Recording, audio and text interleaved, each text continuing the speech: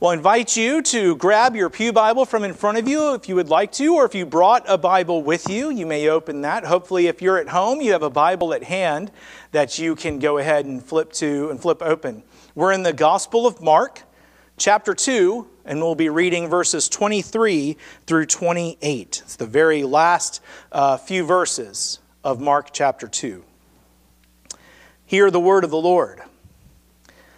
One Sabbath, Jesus and the disciples was going through the grain fields, and as they made their way, his disciples began to pluck heads of grain. And the Pharisees were saying to him, "Look, why are they doing what is not lawful on the Sabbath?" And he said to them, "Have you never read what David did when he was in need and was hungry, he and those who were with him? How he entered the house of God in the time of Abiathar the high priest, and ate the bread of the presence, which it is not lawful for any but the priests to eat. And also gave it to those who were with him. And he said to them, the Sabbath was made for man, not man for the Sabbath. So the Son of Man is Lord, even of the Sabbath." The word of the Lord. Thanks be to God indeed this morning. Well, today we are continuing our new sermon series. We just started last week, a series we're calling Reset, Back to the Basics of Following Jesus.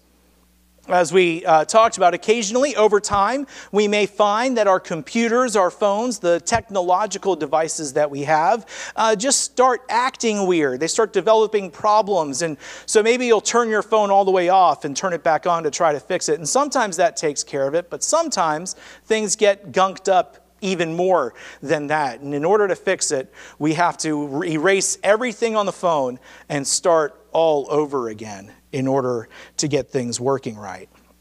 Sometimes, I think we find that the same thing is true with our understanding of what it means to be the church, what it means to be a Christian.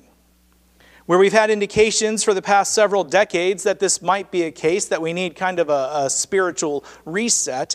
The experiences with the pandemic and social upheaval over the past year has brought those changes to the forefront and pushed them into overdrive. We need to reset and get ourselves back to the basics of following Jesus. To that end, we're spending our time in this series working our way through the Gospel of Mark. Last week, as we looked at Jesus' baptism, we saw that we are called to repentance in order to be empowered by the Spirit, who sends us out to proclaim the good news of the kingdom of God. Well, as we talked about in looking at the opening few verses of Mark's Gospel last week, Mark hits the ground running in his gospel from the very beginning. It is the shortest of the gospels, and its pace, frankly, is almost relentless. It makes for a fun read because of that, but that can also lead us to miss some of the details that Mark slips in, particularly when he actually pauses the action. This morning's passage is something of one of those pauses. As Mark slows down the action in our passage this morning, we are reminded of our need to slow down as well. As we look at our story this morning, we will see that when we accept the gift that the Lord of the Sabbath has given, we're able to find a rest that enables us to recenter, renew, and recharge. As we get ready to dig into God's Word this morning, would you please take a moment to pray with me?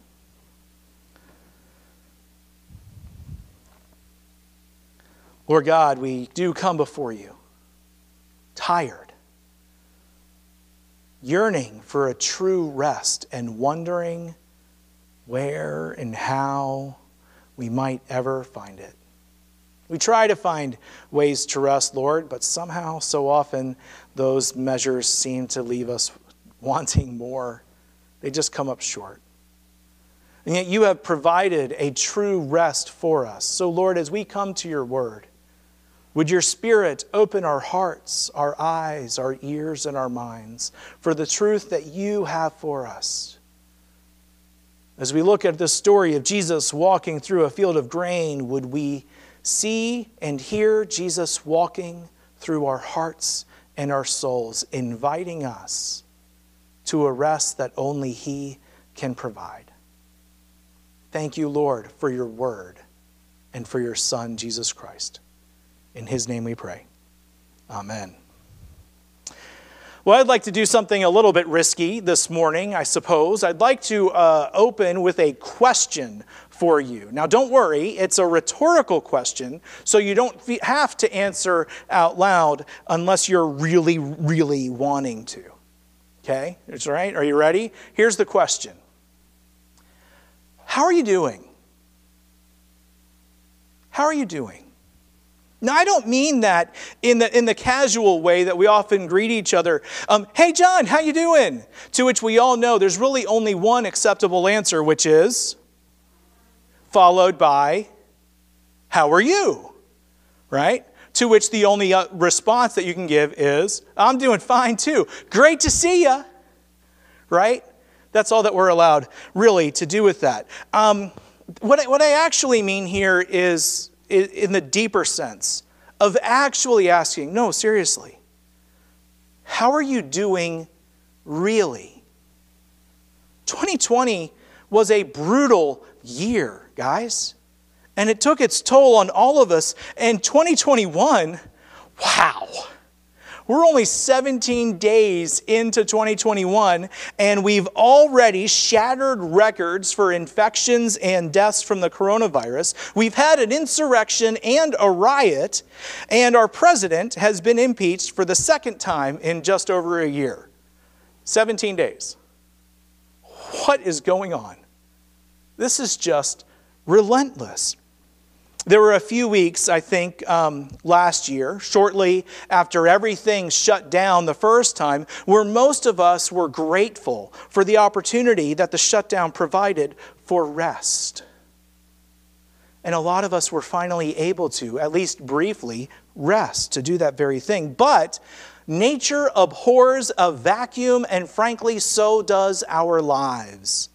It didn't take long for us to fill that vacuum. If our schedules didn't fill up the space, well, our anxiety and our fear did.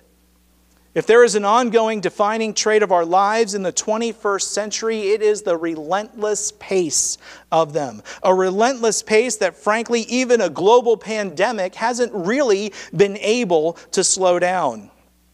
More often than not, our lives are a frenetic race from one task to another, from one job to the next, an endless parade of chores, responsibilities, and to-do lists.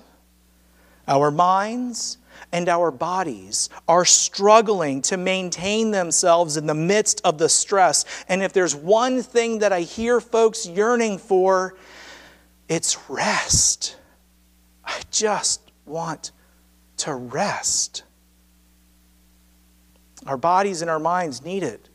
But what about rest for our souls?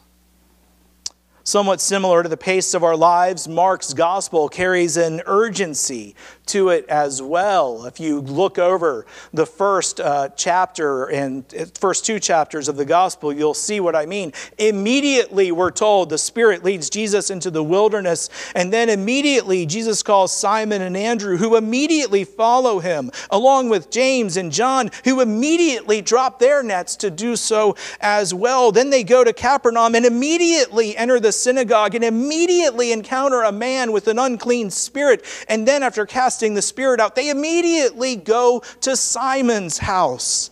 And then the whole town comes out seeking healing. And then a leper comes up to Jesus, and then some men dig a hole in the roof of a house for their paralytic friend to be able to see him. And then he calls Levi to follow him. The pace of the story is relentless. It just keeps going and going and going. And right in the middle of it, there's a pause. In Mark 1:35, we read, "And rising very early in the morning, while it was still dark, he departed and went out to a desolate place where he prayed."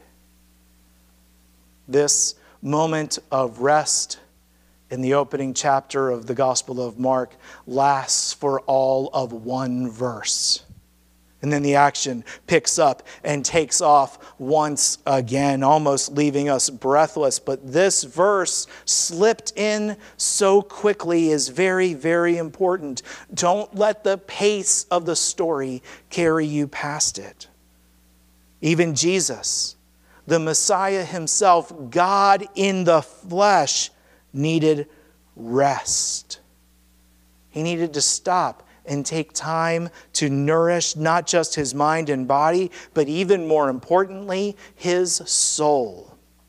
If God incarnate needed to take time to rest his body, mind, and soul, how much more do we? As I said, the story in Mark 1:36 picks up the relentless pace once again, marching steadily forward right up until the point we get to our reading this morning, where we have yet another pause in the action. Rather than just hurrying or rushing from one village, one city to the next, here in this, there's this sense that Jesus and the disciples are just kind of casually strolling almost through a field of wheat. And as they go along, they're just plucking heads of wheat to ease their hunger. Now, what's interesting about what they're doing is this is allowed in the Old Testament law. In Deuteronomy 23:25, there is a specific provision given to those who are traveling along their way, and they're allowed to pluck heads of grain with their fingers as a snack to help sustain them. Because remember, back then, they didn't travel by car, right? They walked everywhere. And so they needed the sustenance. Now, they couldn't use a tool to harvest that wheat, but they could just pluck what they needed as they went along. And whoever's wheat it was needed to allow them to do that. But the Pharisees, which were watching Jesus, had a problem with this. Now, if you're paying attention to the story so far, and I know we've skipped a big chunk of it, this is the fourth time in the second chapter alone that Jesus and the Pharisees have clashed with each other. So by this point in time, the Pharisees are starting to look for problems with Jesus and his disciples, and they found one. They interpreted what they were doing as harvesting, which is work. And the Old Testament is very clear. You are not allowed to work on the Sabbath. And so they called Jesus and his disciples out for it. Now, what's interesting is Jesus' response is as fascinating as it might be somewhat confusing to us. N.T. Wright explains this well. Jesus' reply is a bit of a tease, but it packs a strong punch. He doesn't deny that the disciples are out of line with traditional Sabbath observance, but he pleads special circumstances and scriptural precedent. He puts himself on par with King David in the period when David, who has already been anointed by Samuel but not yet enthroned because Saul was still king, was on the run, gathering support, waiting for his time to come. That's a pretty heavy claim. The implication is that Jesus is the true king, marked out by God, presumably in his baptism, but not yet recognized and enthroned. He, therefore, has the right, when he and his people are hungry, to bypass the normal regulations. In other words, this kind of Sabbath breaking, so far from being an act of casual or wanton civil disobedience, is a deliberate sign like the refusal to fast. A sign that the king is here, that the kingdom of God is breaking in. That instead of waiting for the old creation to come to its point of rest, the new creation is already bursting upon the old world. Jesus drives this point home by saying the Sabbath was made for man, not man for the Sabbath. So the Son of Man is Lord even of the Sabbath. It's really hard, I think, for us today to understand just how important the Sabbath was to the Hebrews back in Jesus' day, and frankly, how important the Sabbath is to, or ought to be, to us today. We've talked before about how the Sabbath is a creation ordinance, something that God instituted from the very beginning, as was pointed out in the children's message from Genesis 2. It's something God instituted in the Ten Commandments as well, which really ought to drive home for us just how important keeping the Sabbath ought to be. In fact, it was so important to the Hebrews of Jesus' day that they went so far as to define work down to the number of steps that you were allowed to take each day. How many of you count steps every day with these marvelous little trackers that annoy you to death if you don't get up and move, right? Aren't they great? Good. Something else that I need to feel guilty about. And this time it's hourly. It's great, right? Well, it's okay on the Sabbath. It needs to shut up because if you take more than like 100 steps, you've started working. And many of you are like, sweet. I don't like to take 100 steps any day. I know the feeling. But that's how important it was. It was so important to our Puritan forefathers that wrote the Westminster Confession and Catechisms that, frankly, they put severe restrictions on what we're allowed to do in the Westminster Confession about the Sabbath. It almost seems as if the Sabbath was created as yet one more burden that we have to bear. And as a result of us, for most of us today, other than being a day we go to church, the Sabbath probably doesn't mean all that much to us. In fact, more and more often, many of us, frankly, aren't even taking the time to come to church on Sundays anyway. The only thing that we really do to mark the Sabbath, when work or sports or sleeping in gets in the way, okay, that's all right. It's not that big of a deal. The rule of the Sabbath, frankly, has become for many more important than the reason for it. And when we forget the reason for why something matters, well, eventually we're going to stop following the rule as well. But Jesus said in our reading this morning that the Sabbath was made for man, not man for the Sabbath. We weren't meant to follow a rule strictly for the rule's sake. The rule is there for a reason. Because the Sabbath was given to us as a gift, an invitation, an opportunity to do something absolutely essential to our being, absolutely necessary for our humanity, but something we'll forget to do if we aren't reminded to do it. The Sabbath was given us for the same reason that God took it in Genesis 2, for rest, true rest. Rest not just of the body and the mind, but rest for our souls. In Matthew 11:28, Jesus said, "Come to me, all who labor and are heavy laden, and I will give you rest. Take my yoke upon you and learn from me. Watch how I do it. For I am gentle and lowly in heart, and you will find rest for your souls. For my yoke is easy, and my burden is light." In his Confessions, Augustine said that our hearts are restless until they find rest in you. I don't know about you, but over the past year, I've found my heart to be very restless, disturbed, troubled, anxious. And can we be honest? Watching the news really doesn't make anything better. And spending hours upon hours scrolling endlessly through our news feeds really doesn't help a whole lot either. In fact, doing both of those things just seems to make our anxiety worse. Our souls need to rest. A rest that can only be found in the arms of the Lord of the Sabbath, Jesus Christ. So just what does being intentional in observing the Sabbath do for us? Why should we make this a priority? Well, this morning's affirmation of faith, taken from the Westminster Larger Catechism, question 120, outlines the reasons for this for us. In short, being intentional in observing the Sabbath allows us to recenter, renew, and recharge. Following the Sabbath each week provides us with an opportunity to recenter. The Catechism states that God allows us 6 days out of every 7 for our own affairs and reserves only one for himself in these words, 6 days shall you labor and do all your work. God also insists that this day belongs to him. The seventh day is a Sabbath to the Lord your God. Here's what happens, guys. Over the course of the week, the weights of this world, the concerns of this life gradually wear on us and take our eyes off the Lord. Maybe not completely, and some weeks more or less than others, but always to some extent. It's always a distraction.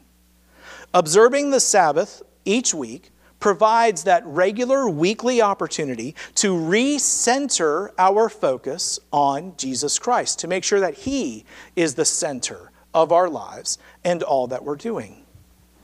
The second reason the Catechism gives for observing the Sabbath is an opportunity for us to renew. It continues, and there is the example of God himself, who in 6 days made the heavens and the earth, the sea, and all that is in them, but rested on the seventh day. There are a fascinatingly incredible number of things that the body does when we go to sleep each night.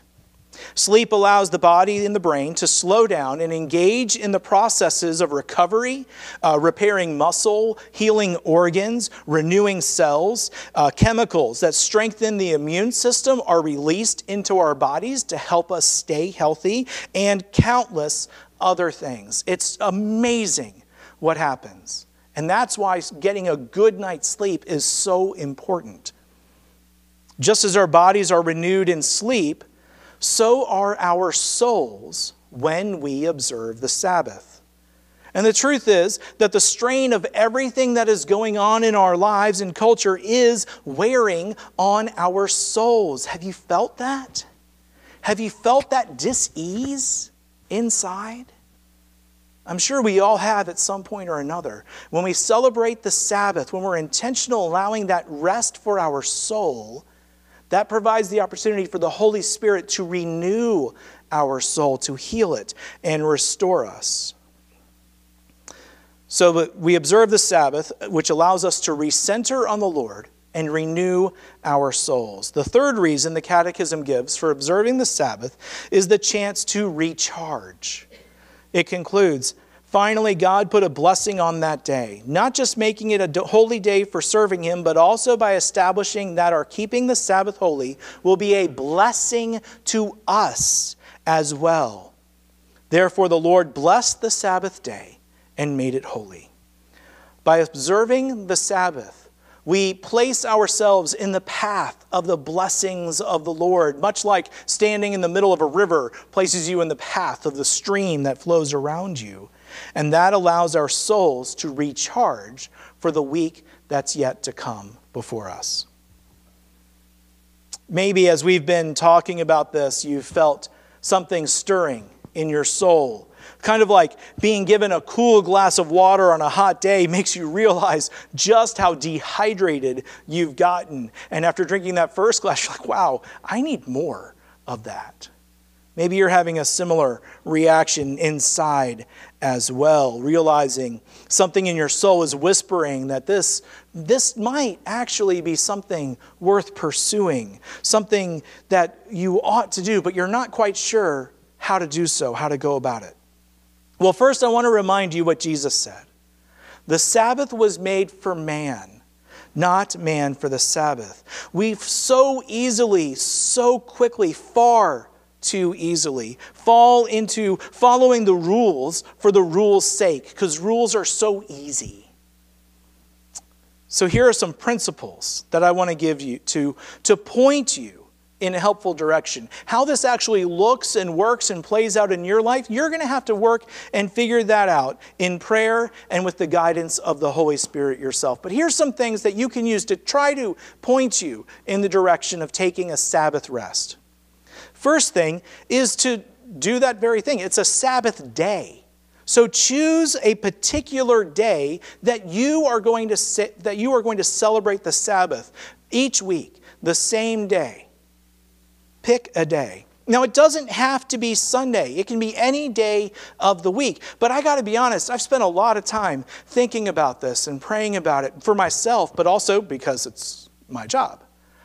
And even as our culture respects and protects Sundays less and less, which really, let's be honest, it really doesn't do at all anymore, Sunday's still the best day. It doesn't have to be the day that you pick. I just don't know that there's actually a better one for us to pick. But pick a day and stick to it. Protect that day. Schedule it out. Block it out in your calendar each week. Resting our souls, just like keeping our bodies and our minds healthy, takes intentional decisions and discipline. It doesn't happen accidentally. Just like our physical bodies need a regular schedule of sleep and work, so does our souls. Once you've picked the day, what should the day look like? Well, come to worship services. That's one of the reasons why Sunday is still the best day, because almost all churches still have their services on Sunday. But a lot of churches have added services on Saturdays and at other times. And one of the great things with being online for worship is you don't have to worship with us on Sunday morning.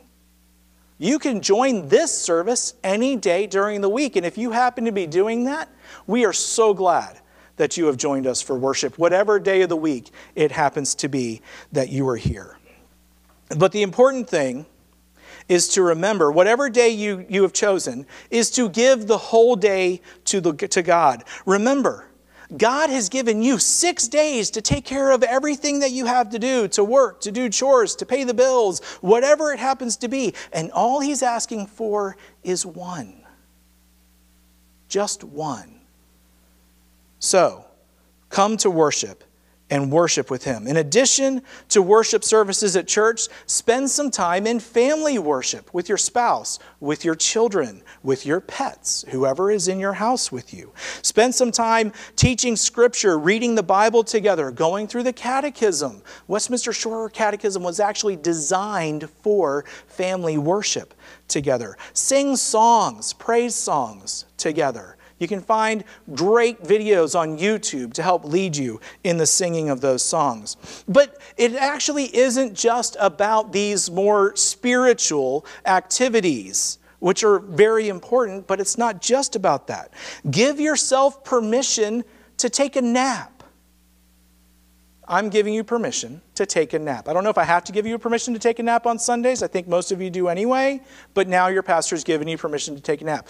Go for a walk. Throw a frisbee with a friend. Get outside. Get some exercise. Go swimming. Toss a ball. Heck, watch a football game if that's what you would like to do. But the important part is to keep your focus on the Lord in whatever you're doing. So don't go so far with those things that you lose sight of the Lord. Because remember, this is the Sabbath day. It's the Lord's day.